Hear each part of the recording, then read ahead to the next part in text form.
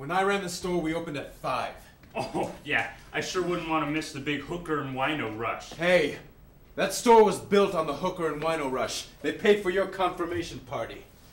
That would explain the guest list. Ready? The car. I have an early appointment, and Daddy taught me never to be late. You're such a kiss ass. Maybe, but it's my ass she's kissing. In fact, you could use a little taste yourself. Yeah. Brown nose. Fathead. Suck up! Children, please. I know you are fighting for my affection, but you must believe me when I say I love you both exactly the same. Come on, Daddy. I know. I can hardly say it with a straight face. Yeah, laugh it up now. But when the doctor asks should we pull the plug, I'll be the one who's laughing. And where the hell did I put my keys? Look at you, cabron. You're a mess. You know, when I ran the store, I slept with my keys.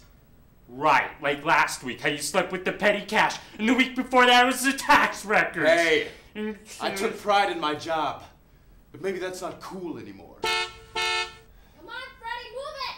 Or I'll move it for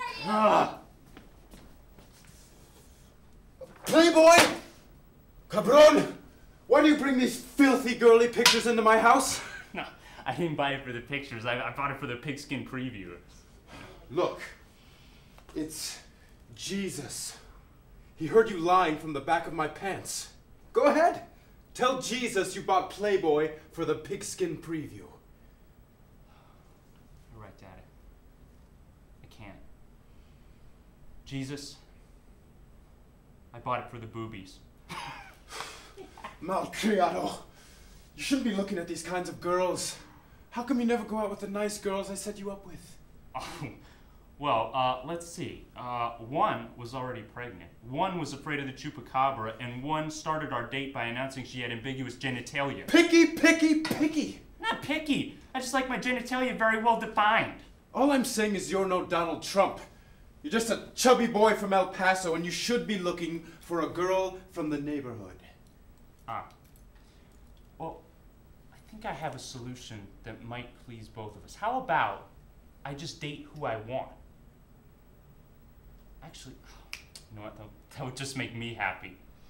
Well, I think I can live with that.